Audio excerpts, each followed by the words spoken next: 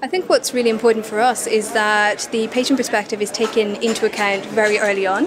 So we would advocate for active early dialogue, so bringing the patient organisations, the industry, the payers and the regulators to the table to see what is of most value to the patients. And that way the data that is collected through research and development is also the data that's relevant when regulators and payers are actually taking their decisions at the end of the day. So that's certainly what we would advocate for.